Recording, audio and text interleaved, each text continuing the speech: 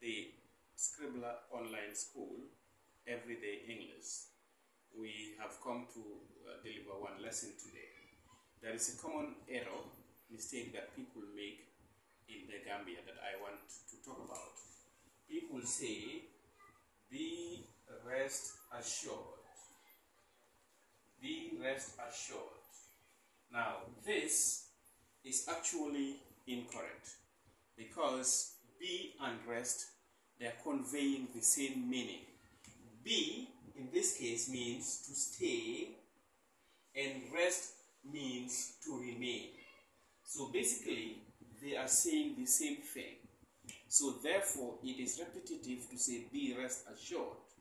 The right thing to say, therefore, would be rest assured of my support, for example, or be assured of our unflinching support. So either use be or rest and then assured, but not be rest assured. So be assured, that is acceptable, or you can say rest assured, that is also acceptable, but not be rest assured. That is repeating the same concept. So rest assured or be assured.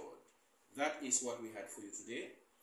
Until we come your way next time, this has been the Scribbler Online School with Everyday English. Thank you very much.